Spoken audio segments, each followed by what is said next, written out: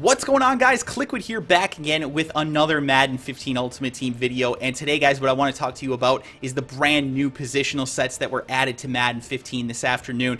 Guys, we got a new left tackle and a new cornerback. The left tackle, Joe Thomas, 99 overall. Now, a lot of people are kind of upset that Joe Thomas got this card, but, you know, to me, I'm not that surprised. He's been rock solid for so long. I'm pretty sure that I saw he is not allowed. He's allowed 2 sacks in over 1,000 snaps. That is absolutely insane. This card, this player is amazing, and it makes sense that he would have such a good card as well. 98 strength, 96 run block, 100 pass block.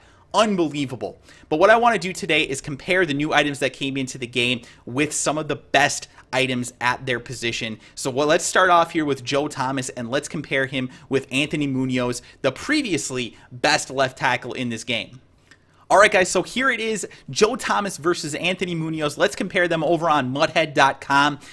We can actually take a look at their individual attributes on each of these cards. Obviously, Anthony Munoz a 97, Joe Thomas the first 99 left tackle in this game. We're expecting Joe Thomas to be better, right? But I didn't expect him to be this much better. Joe Thomas is literally better in every single attribute. Every single attribute that we care about. It's unbelievable. I've never seen this much of a substantial upgrade from one best of at a position to the next best of at the same position. It's crazy. Joe Thomas has 98 strength, Anthony Munoz 97 strength. That's the first thing that I look at for an offensive lineman, really at any position. Then I go down here and I compare run block and pass block. Now again, guys, run block footwork, pass block strength, run block strength. Those attributes literally are irrelevant. We've seen this on Mythbusters before, Madden 15 Mythbusters. If you guys are interested, make sure that you look that up. Search for Madden 15 Mythbusters offensive line, and you'll see my video on that where I break that down and explain why those attributes are literally irrelevant in MUT. And also, EA did also confirm that as well, so that is true. But again, run block, pass block are the things that we care about. Again, Joe Thomas better than him at both of those two attributes. 100 pass block versus 99 pass block. Crazy, crazy stuff. 95 impact block versus 92 impact block as well. So Joe Thomas is going to do a good job at knocking guys on their butts as well. Now, the thing that I found to be most interesting and the biggest substantial upgrade between these two cards, speed and acceleration. Joe Thomas 13 higher in speed. And also, let's see here, what was it? 15 higher for acceleration, that's right. So yeah, 28 combined speed and acceleration difference between these two cards. Crazy, crazy difference. If you're expecting your left tackle to go out there and make blocks in the second level, or get out there and kick out and take out a cornerback or something on a given play, if you're running a sweep or something like that, this is definitely the card for you, because he is going to do a great job in both of those areas. Like I said, I've never seen a bigger upgrade from one best of at a position to the newest one. So yeah, this card is definitely the best left tackle in this game. It's not even remotely close. And I don't expect anything to pass it up or even come close until the ultimate legend comes out at the position, which I'm expecting to either be like a Walter Jones and Orlando Pace, somebody like that, which should be fairly comparable to Joe Thomas. I'm not expecting it to be significantly better. So if you're looking for an amazing left tackle, this could be the best one in the game for the rest of the game, potentially. It's that good. So yeah, I think Joe Thomas is definitely worth the coins right now.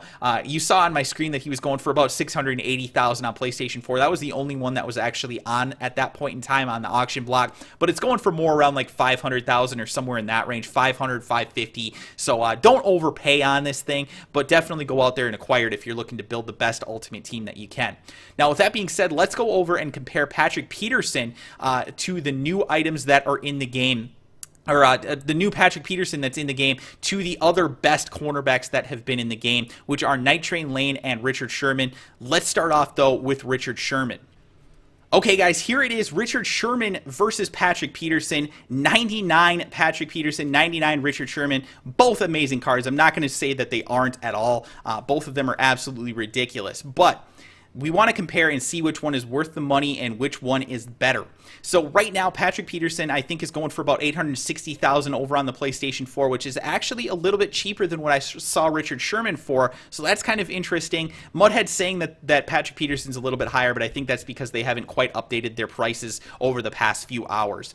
So let's scroll down here and see. No, obviously, first of all, Richard Sherman is 6'3" versus Patrick Peterson at 6'1". That's something that we have to keep in mind. But The Richard Sherman does also have a little bit lower as far as the jumping here. He's only a 96 versus Patrick Peterson being a 97. Awareness, Richard Sherman's a little bit higher at a 90 versus an 88. But Patrick Peterson's going to make up for it in some of those areas because he does have 98 speed and 99 acceleration. So he is going to be 2 speed faster, 1 acceleration faster than Richard Sherman.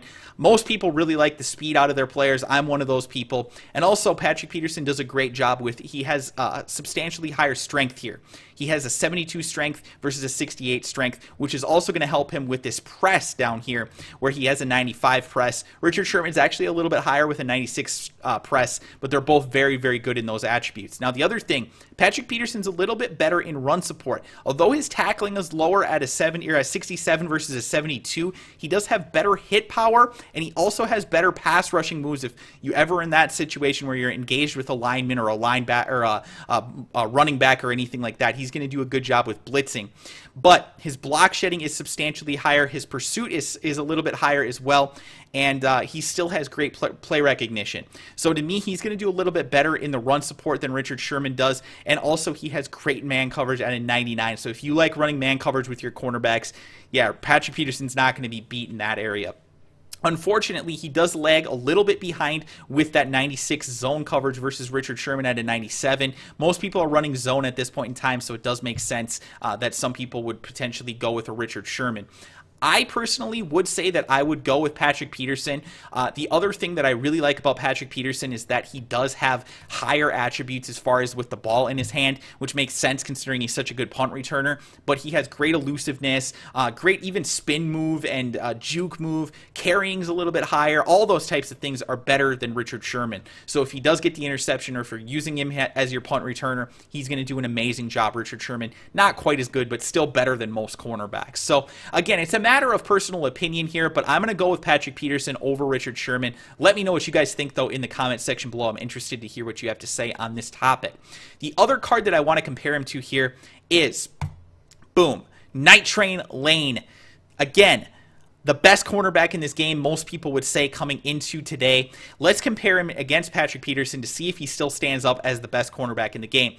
First of all, they're both 99 overall, obviously. Both 6'1" as well, which is kind of interesting. Now, Patrick Peterson is a little bit higher with jumping. He does have a 97 versus a 96 in the jumping category, so he is going to do a slightly better job against those lob streaks. He's also a little bit faster at a 97, or at a 98, excuse me, versus Night Train Lane at a 96, and he also has 99 acceleration versus a 98 for acceleration for Night Train Lane. So Night Train Lane and Richard Sherman very, very comparable in those two attributes, whereas Patrick Peterson's a little bit higher than both of them. So he is great in all of those attributes, but Night Train Lane is going to be substantially better in some of these things. First of all, run support, it's not even close. We talked about Patrick Peterson being better than Richard Sherman in run support, but Night Train Lane blows them both way out of the water. It's not even remotely close. Here it is, 77 again for strength versus Patrick Peterson at a 72, which, by the way, is very good for a cornerback, 72.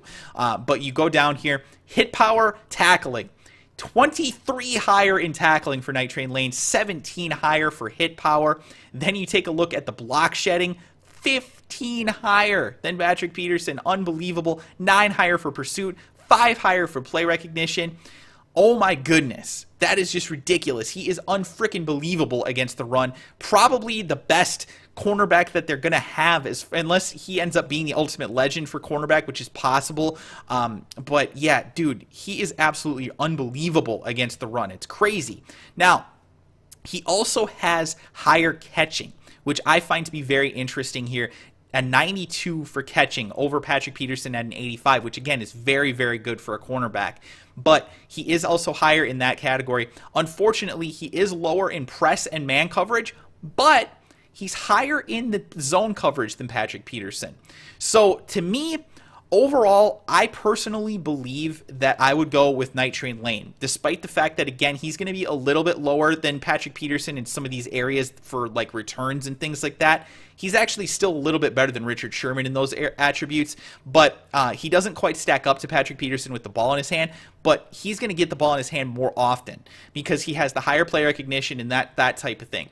So to me, I personally like Night Train Lane better because to me he's going to be a better overall cornerback because he's going to do great still in the passing game, but he's going to be significantly better in the running game, which is very, very important in my personal opinion.